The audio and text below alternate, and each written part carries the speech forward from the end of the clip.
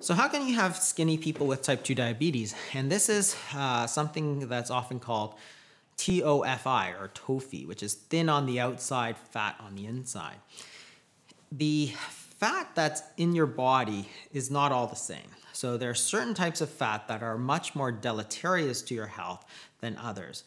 We divide it into two types of fat: subcutaneous fat, which is under the skin, and visceral fat, which is the fat that is concentrated really around the midsection and in and around the organs, such as the liver and the pancreas.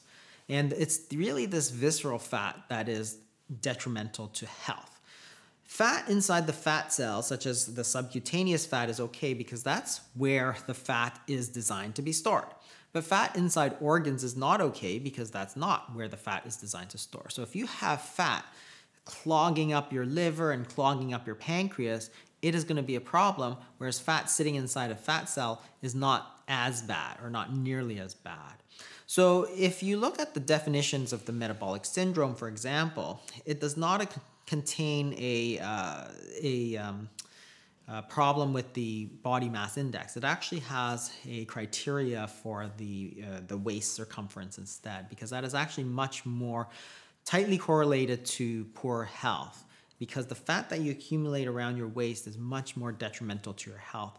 And that's how you have Asians, for example, have a very typically lower body mass index when they develop type 2 diabetes compared to, say, a Caucasian population, and it's because that fat is being stored inside their organs where it shouldn't. So even though their weight may be so-called normal, they still can have type 2 diabetes. So on the flip side of that, that also means that you can have somebody who is quite massively obese and yet not have type 2 diabetes. And we see that all the time.